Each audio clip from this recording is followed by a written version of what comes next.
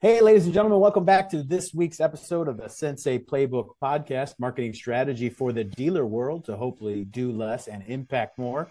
You're in for a real treat. We have Tim Cox, our guest for the next 30 or so minutes. He is the founder and owner of CarNow. He's a career car guy. Oh boy, what a heart of leadership this man has. He's going to talk about impact. He's going to talk about differentiation. If you're not different, you're dead. But most importantly, what I drew from this episode is you are going to understand that when a man or a woman is defined in their purpose, isn't it amazing the way people get the heck out of the way, then come beside to help them with their aims? This gentleman is all about intent. He's all about a heart to serve, and he's all about servant leadership. And so if that's interesting to you, you'll want to tune in. This one is going to be bookmarked.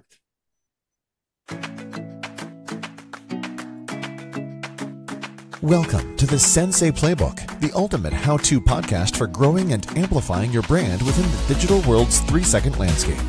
Join Bill Courtwright and Chris Snellgrove as they discuss the right tools and strategies for building the best online marketing strategy for your business.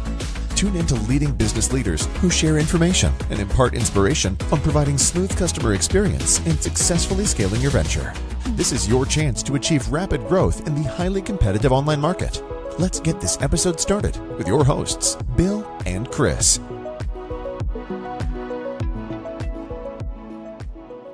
Yeah, what Calipari was the first to adopt the one and done without judgment or issue, and said, "Listen, I'll get you the NBA faster and more successfully than anybody else can. Just play hard when you're here, will you?" That's 100%. That's 100%. But anyway, don't get me started. Kentucky basketball. We'll never get this thing recorded. Oh, it's all good. Well, listen, on behalf of Chris and our entire team, thank you so much for you. I know you're an incredibly busy and influential person, Tim. Chris and I have spent a considerable amount of time over the last few days getting up to speed on what Tim Talks is all about, what CarNow is engaged in. But before we get started in the relevance of our product sets and the businesses we run and the people we serve, it's been said, Tim, that business today is not about the products we sell, but rather the stories we tell. And I would be better as a man if you could share your story with us and our listeners. So, I'm just a car guy. I mean, I don't know about just of, but my story started in Kentucky back in '89 as a 17-year-old kid selling cars for the Jake Sweeney Group. I'm a lot emotional. That's important to me. The fact that entire group uses us is pretty special. Moved to Atlanta in 1995 and started selling cars at Evans Toyota. Long story short, went through the ranks, ended up managing a Toyota store for 8 years, and then went to Hennessy Lexus, sales manager there for 10 years. Andy Park, who was entrepreneur journeyman, did very well with a company called Blade Logic. You guys can Google that. They had a very nice exit in 2008. Just walked into my dealership and wanted to learn the car business. And at the time I was and we all know there's a big luxury brand that came here in Atlanta, pre-owned, and was selling, cars with maybe 30 Carfaxes and stuff like that. And I had to not only differentiate my cars, but I had to differentiate myself. So how do I differentiate the experience? Hence, we landed on, 10, 100 times, depending on the dealership, more people going into your website than physically going into the dealership. So if I could differentiate my store there and pull more people in, therefore I'd sell more cars. And that's freaking exactly what happened. So in December 1st, had a great, Peter Hennessy is one of my heroes, incredible human being, love the organization, love the people, gave them about 100 days notice, interviewed and talked to my replacement who's still there. Peter told me kind words. He said, "Look, I hate you're leaving me better than anyone's ever left me before." But he said, "I really believe you're made for this." And with that, knowing that Peter had my back and I could, if it blew, in life, you always look at the worst case scenario. What's the worst thing that can happen? And the worst thing that can happen, I'm a pretty good car guy. So I'm like, you know what, let's do this. And we have just been Look, there's been trials, there's ups and downs, and there's drama, like especially in any organization that grows as fast as we did. My faith is important to me. My favorite verse is to him, Ephesians 3:20 through 22, to him who is able to do immeasurably more than all we could hope for, ask for. And immeasurably more has been my life, even before CarNow. So I give him the glory. But I think that's, we've just continued to grow and adapt. And we tell people we were built by dealers. We literally were built in my dealership. And we bring smart people close to us, and we continue to grow. They say, whether it's true or not, they say don't read your own press clippings, but we've been uber blessed, and they say we were the fastest growing rooftop wise company in automotive history. Whether that's true or not, I don't know. Got to 4,000 rooftops in about 5.5 years, maybe 6, something like that.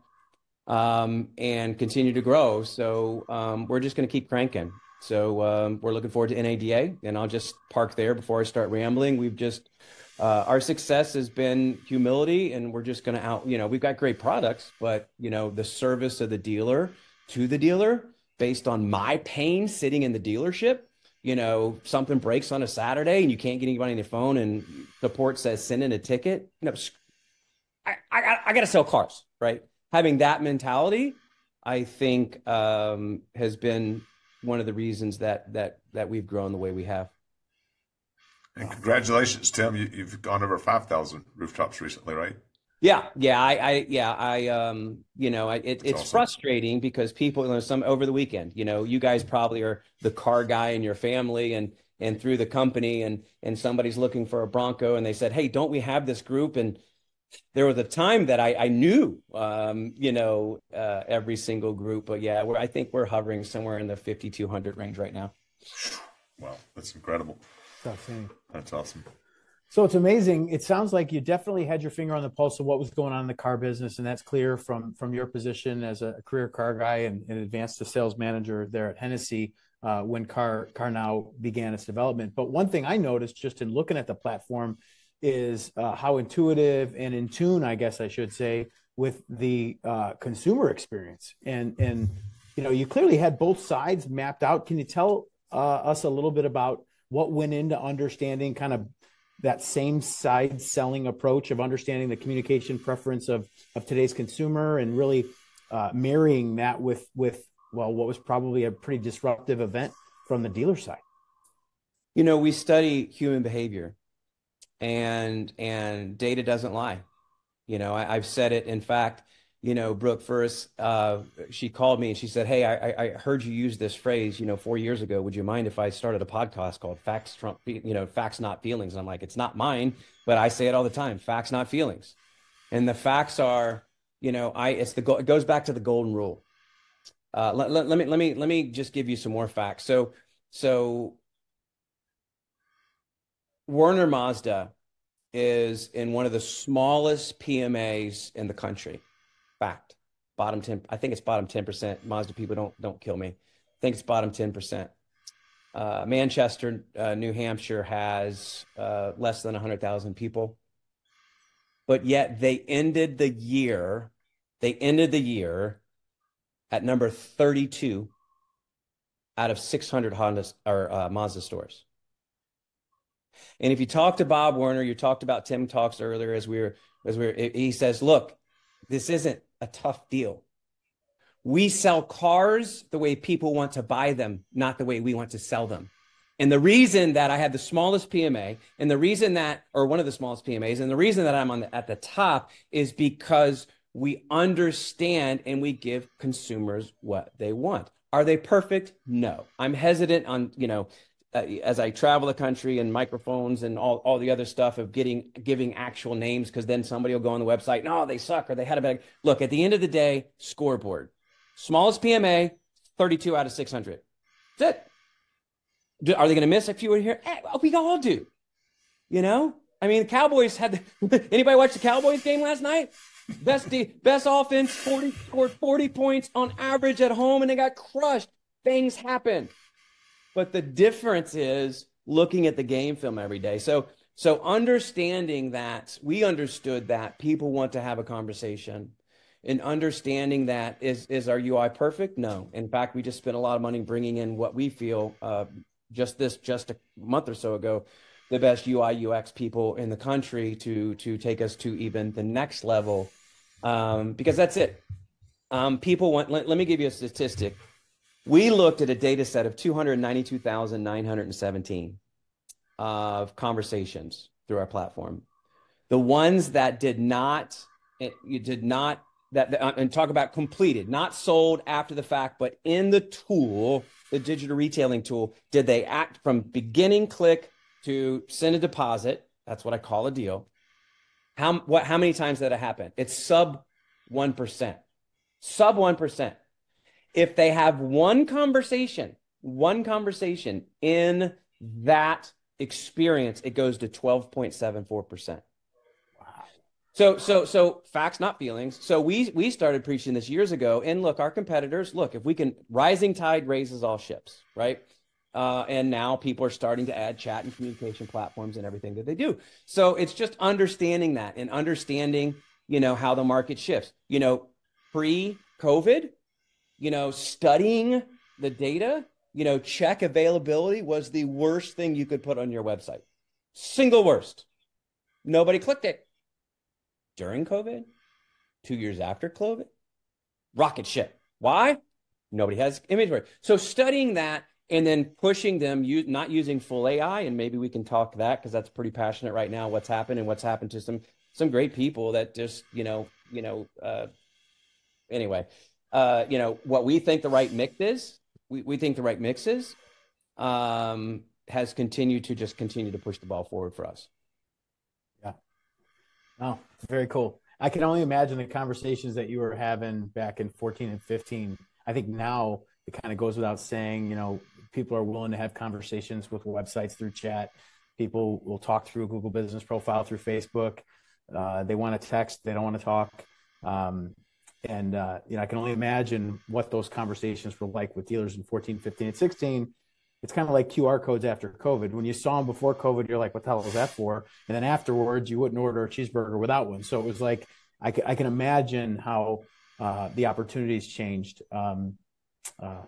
It's pretty cool. And, I love that you focus on UI and UX, because I think the buyer's journey of know, like, trust, try, buy, repeat, and refer, those sales concepts and that journey was always on a business card or a laminated card that we carried in our back pocket as sales professionals coming up, the steps of selling.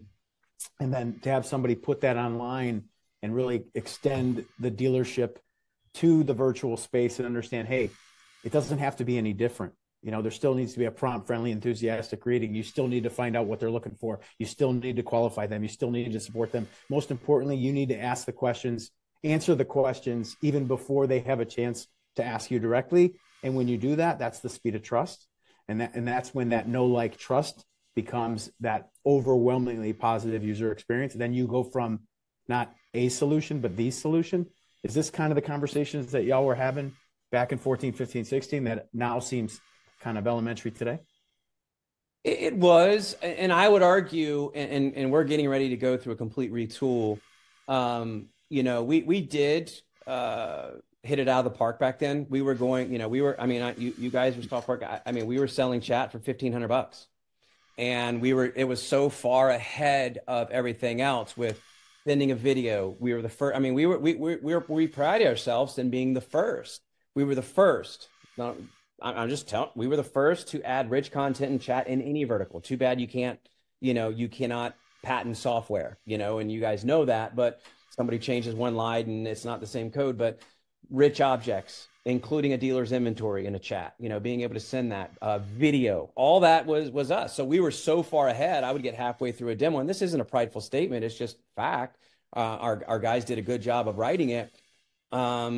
They'd ask, hey, can we invest? Because this is so far ahead of, and then what happened is several years, it took about 2 years. And then other people in the space started picking different things. Hey, we can do that too. And oh, by the way, we're going to do it for $600. So we continue. You have to continue to evolve. You have to continue to come out and listen to what's happening in the space, and then, plan accordingly.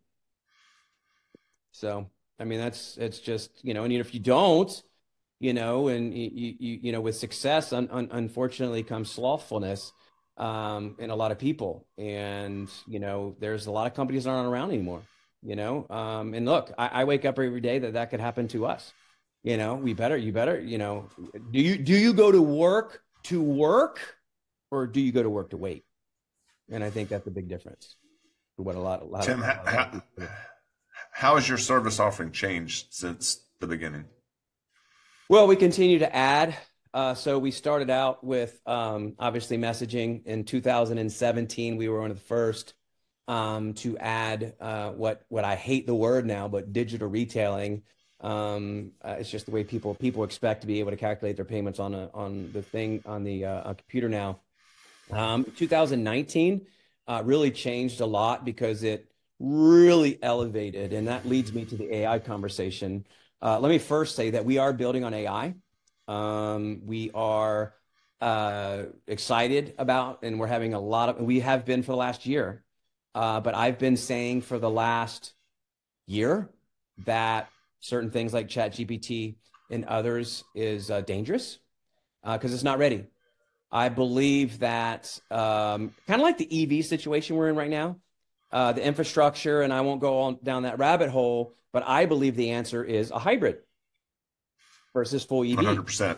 And yeah. I believe that the answer to AI, facts trump feelings. Kevin Fry, Jeff Weiler in Cincinnati, his slide from Digital Dealer 2 years ago, not mine, 1,372% increase in ROI.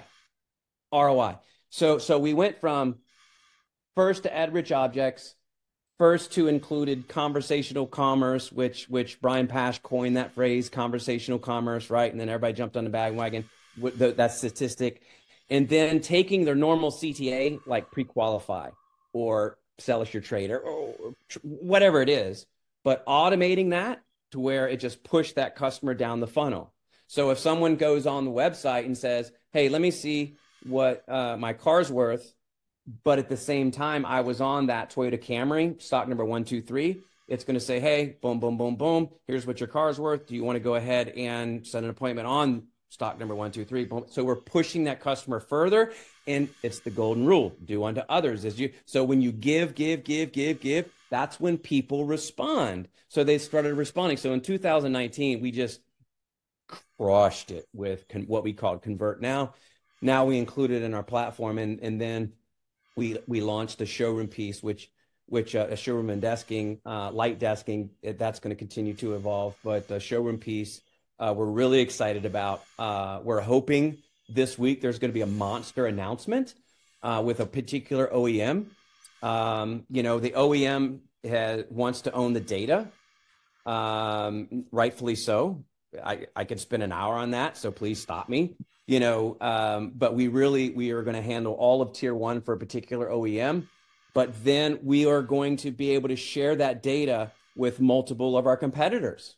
You can't go into a Sonic and say, here's, you have to, because you have, Chrysler stores or Nissan stores, you can't do that. So you have to be able to be humble enough to say, and smart enough to say, share this. So from tier one, share into tier three, into a showroom position. We're pretty excited about that. So lot going on, lot more going on.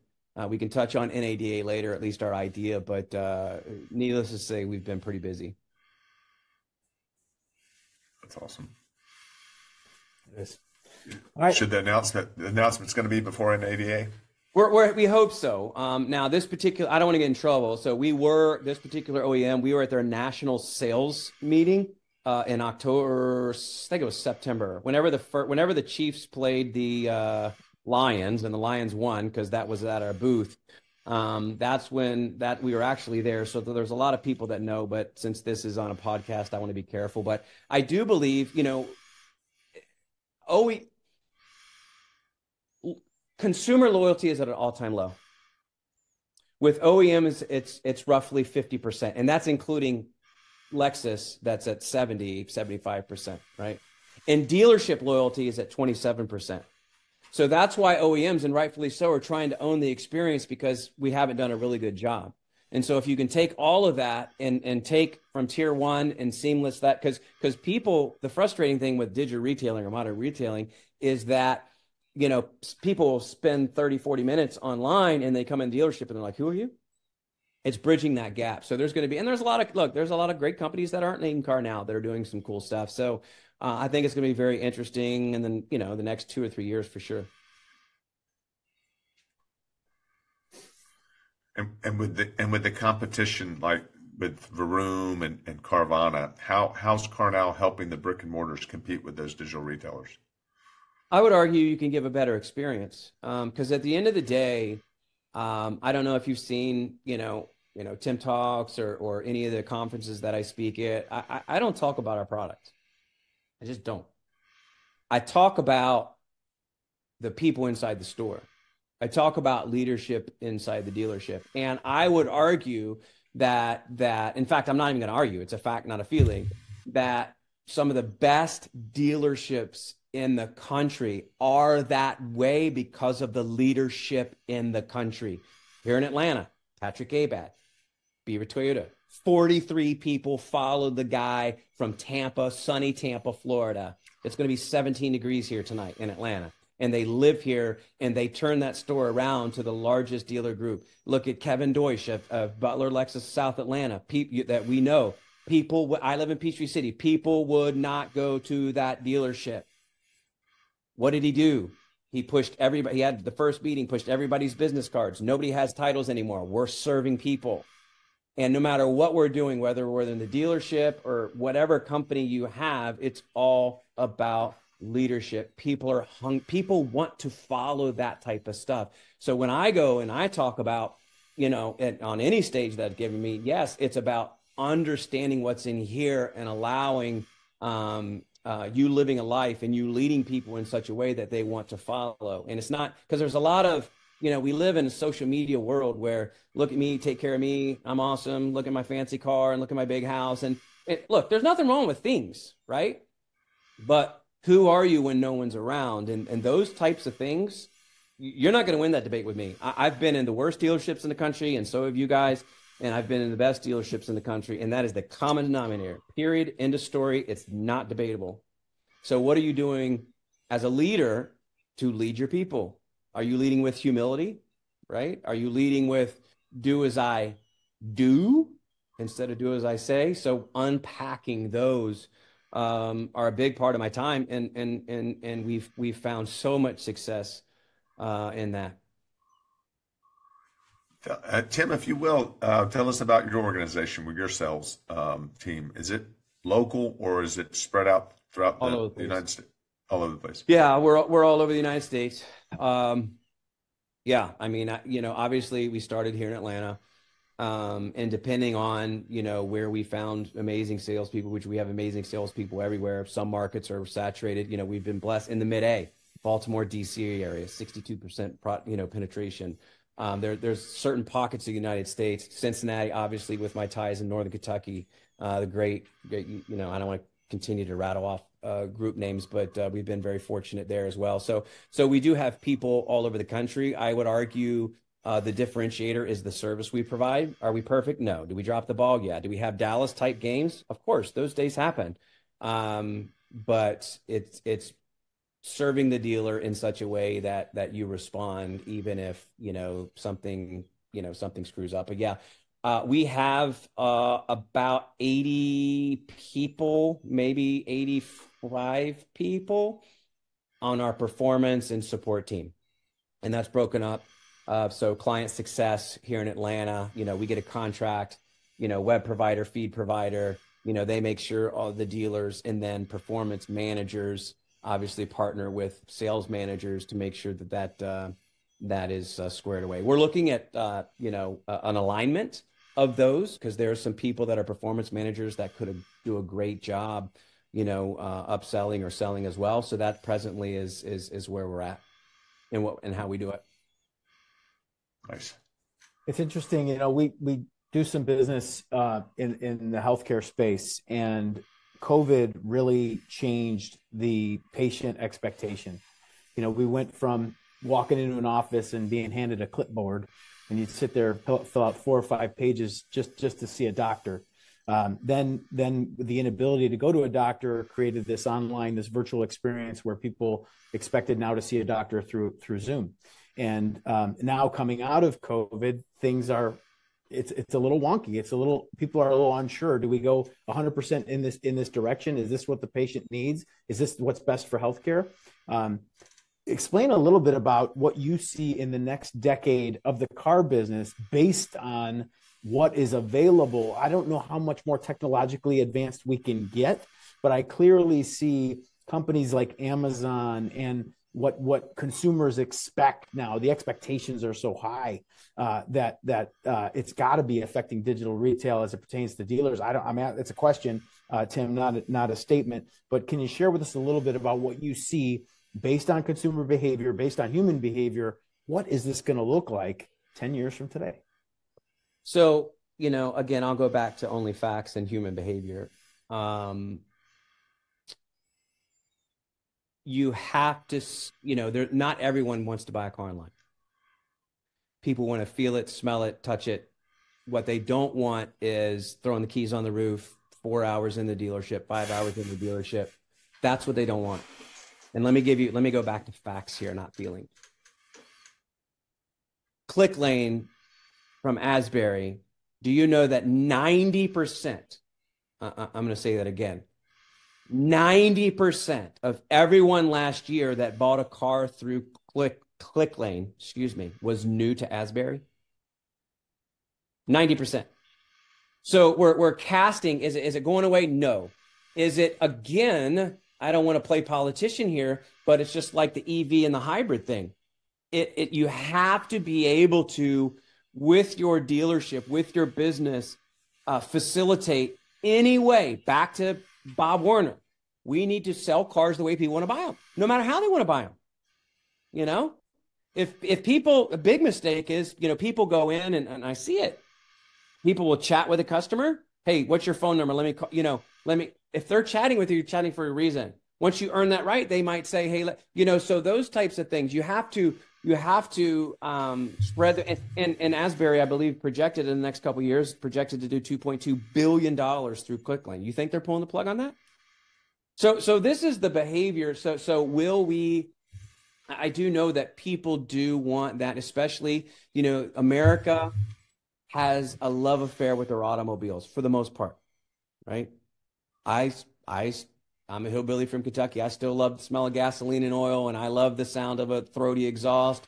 And we are enthralled with it, no pun intended. So there's going to be a section, but the key is 10 years from now, will everything go online? I don't think so.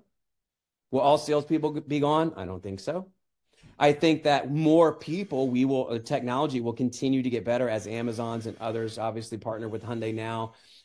There's still going to have to be that relationship at the dealership. Look, perfect example, Tesla. What do you see now popping up everywhere? Because I travel the country. Oh, there's a Tesla dealership. There's a Tesla dealership. Another city. There's a Tesla dealership. We don't need dealers. Yeah, you do. You do. So, even someone as smart as Elon Musk, brilliant. Our service we're getting, whoa.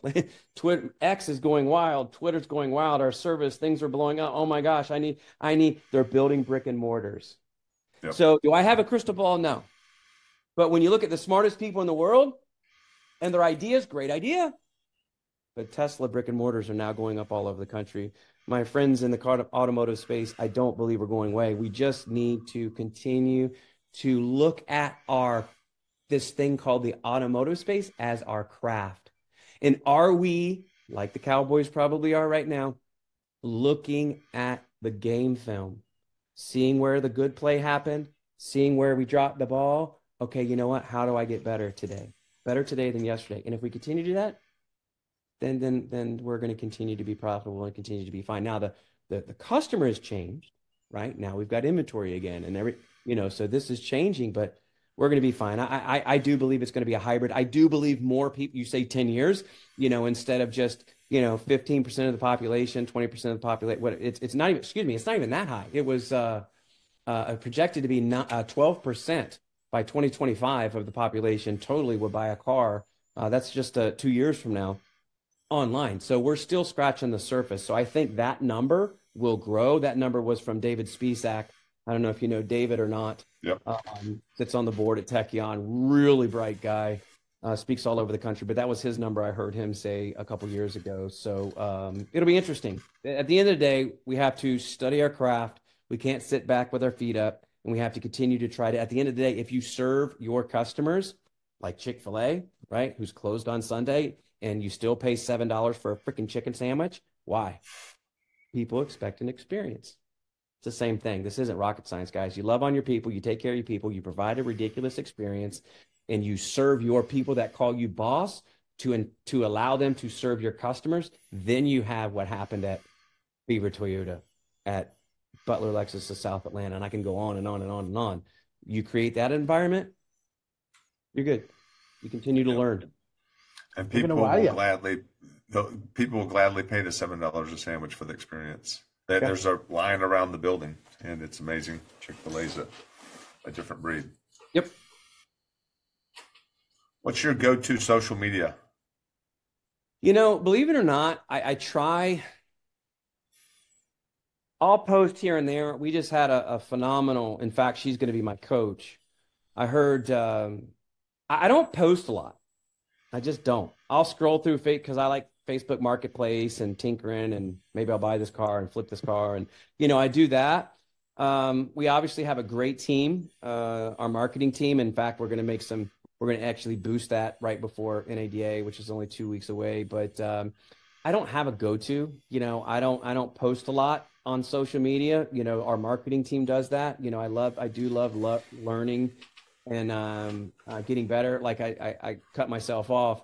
Danelle Delgado, I met her a couple years ago speaking at the Glenn Lundy event. I heard her 3 months ago speaking at the VinQ event, and she's phenomenal. So I had her on a Tim Talk, and I posted that on my personal Facebook because I wanted to help people, because it truly was a ridiculous story. Single mom, 3 kids, apartment, no money, beat cancer twice, and now she's on the cover of Forbes magazine. I mean, it's just ridiculous.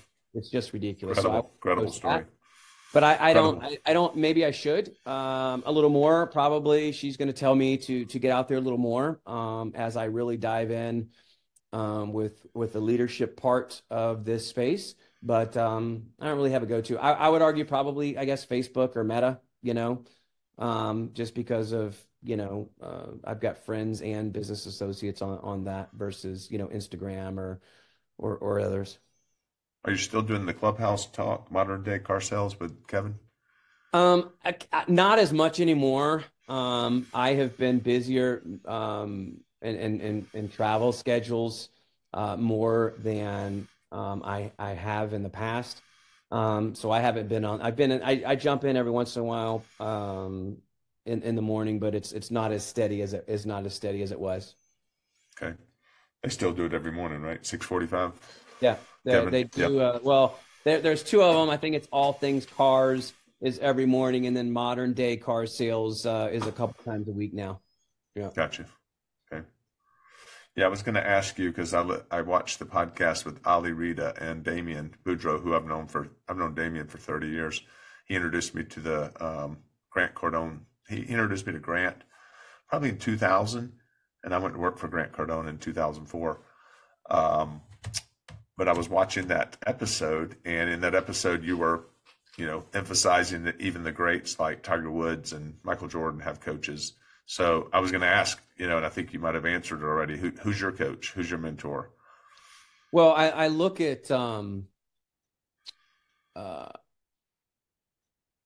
mean, and I think it changes. It's a moving ball. I would argue right now, even though it's not official yet, I've been looking towards to Danielle to hopefully take what I want to do. I'm looking at things differently now. I've put people on pedestals before in my life, whether that's spiritually or professionally. And unfortunately, there's, more times than not, they fall. So again, my faith is pretty important because he's never going to fail me. I read. I love Malcolm Gladwell. I love John Maxwell. Those are my two I would argue probably John Maxwell even more than I love The Tipping Point by Gladwell. But I continue to just try to feed my brain with positive energy and people that have already walked this minefield that I'm walking. As I'm 52 years old, and if I'm average, I'm gonna, what is it, 78, 76? I've got 25 summers left. I mean, it's morbid it might be. I got a lot to do. I got a grandbaby coming. You know what I mean? I got my son's getting ready to get married. So that's where my refocusing is. Look, but what are people going to say? What do people say? And that's the key. As I go across the country and talk about leadership, what do people say about you when you're not in the room? And the biggest question is, if we're really true with ourselves, what is it like to be on the other side of me? Don't answer. Take inventory. What is it really like to be on the other side of me? Because in this space, in this automotive space, we have so many people, and I'm not throwing stones, but I've seen them. They're seagull managers. You know what seagull managers are? A seagull manager, what does a seagull do? Everybody's having a great time on the beach and we're having fun, and a seagull just flies in over the beach. Everybody's having a great, they take a crap on everything and then they just completely leave out, right? Right? That's a seagull manager. We have a lot of seagull managers in the automotive space. We need some people that will humble themselves and roll their sleeves up and pour into their people. And I've said it a lot. When you chase significance in people's lives, when you chase significance in that receptionist that you walk past every day, when you chase significance with that custodian, you chase significance and really dive in and take the time to understand what their hopes and dreams and things are, changes everything. Literally changes everything. So my, God gives me another, hopefully 30 years in life. I am going to do everything that I can to continue to build significance in others, to leave a legacy, to really hopefully get a glimpse of what happens when you chase significance. Success just comes. It just always does. It just always does. Awesome. How about Jeff Henderson? You follow him? Yes. I've heard him speak. In fact, Jeff Henderson, I believe, is who gave that message. What's it like to be on the other side of you? I'm almost positive that's where I heard that. I should have gave him credit when I said that. I'm almost positive. So yeah, guys, I get it from all over the place. If they're, Instagram, scroll, whatever, based on your scrolling habits, that type of stuff pops up. That made an impact on me, and just that single question, and nothing against Jeff, but there's not a lot I remember about that entire talk other than that was planted in my head. Let me give this as we land the plane. It was 1990, summer of 1990, right? 1990-ish. And I had just started selling cars, 17 years old. Maybe I was 18 at the time. Doing really well. They built a brand new dealership, and this is how long ago it was. They had a brand new dealership, still smelled like paint, and they had ashtrays on the desks. This is Kentucky now. So, 1990. So people were still smoking inside. And I had a short little dude, and I'm not tall by any stretch, but he was probably 5'4", 5'5", but he was a bulldog of his desk manager. And he's like, Tim, let's take a walk. And he put his arm around me, and I pass it. In fact, I'm going to pass it on Thursday, because I'm going to be in Kentucky Thursday. He walks me at the top of the hill at Jake Sweeney, now Kia, then Hyundai. And he said, Tim, you got a lot of talent. He's like, I see how hard you work. I see how people interact with you and your personality. He said, this is an incredible business. And he said, you see that house right here? And look, we weren't poor growing up. I'm not going to give that story. My dad's a pastor. We didn't have a lot, but it was 2-3 times as big as my house was. And he said, one day you could have a house like that. And I know that's material, what I'm trying to get at, and David was his name. David took the time, put his arm around an 18-year-old kid and walk him up a hill. So that's what I want to encourage all of us. Who's your 18-year-old Tim Cox? Who's your 18-year-old kid that you could put your arm around, or your 20-year-old kid, or your 50-year-old single mom, whatever? Who is that person that you're going to put your arm around, walk up a hill, and say, if you just do this, this is what you can have? Changed my life. Started believing in myself again. Because the people around me smoking and joking, how many hours you work? Let me see your paycheck. How many? All the guys with the big beer guts, nothing against people with big beer guts, smoking and joking. Oh, let me see how many hours you worked and this and that. And you only made this. And Dave was like, look, they're trying to block you out. You got to funnel it out. Right. So when I wake up every day, do I screw up? Of course. But what I try to tell people, like Danielle talks about in her book, I Choose Joy, is waking up thankful, waking up with gratitude, setting the tone the rest of the day, and then allowing yourself to put your arm around those people, walk them up a hill. Because once you do that time and time again, people start believing. People start, hey, there's something, it's back to Maxwell. You talk to people, Automotive, whoever's putting the microphone in my face, how did you grow so quick? Look, it's the law of attraction. Steal something from Max. Whoa, something's going on here. Why did 12 people leave from this big publicly traded company and now they're working? Something's going on here. It's the law of attraction, and maybe most importantly, the law of duplication. Stole those from Maxwell, 21 irrefutable laws of leadership. But the law of duplication, my ego's not big enough that I'm going to continue to put little Tims. I'm continue to put all these people around here so they think that, do they fall down? Yes, but we continue to pour into them, and that's how you have growth. And that, in my humble opinion, is the key to ridiculous growth. That's awesome. That's awesome. Beautifully said, sir. Awesome. Chris, any last questions for Mr. Cox? I mean, I guess the last one is Jeff Henderson has another question that he always asks, and I love this question. But what do you want to be known for, Tim?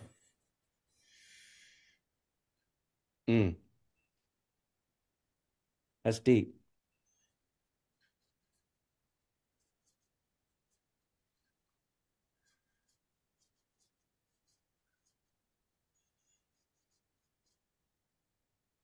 I want to be known that I made a difference. I just made a difference. Wasn't perfect. Wasn't the smartest guy in the room. Sorry. It's been a tough year, man. Lost my mom, put my dad in assisted living, ups and downs, even in CarNow, the underbelly that people on the outside don't see, but things are great. But I want to be known for that dude made a difference in every opportunity that he had, whether that was helping somebody out that had less, whether that was taking somebody out, aside and encouraging them. But you know what? That dude, with time that he had on this earth, made a difference. I'll close with this, again, stealing everything from everyone else other than myself, Jeff Henderson, John Maxwell. But Maxwell says this: as I go to these Fortune 100 companies and I have the privilege to speak, there's one differentiator on the difference makers. And that goes back to the Patricks and the Kevins, and we can go on and on. They have leadership that says, I want to make a difference, with people that want to make a difference, doing something that makes a difference. We're just selling cars. We're not. The dealership in the United States is the nucleus of the community. It supports the ball teams. It supports the charities.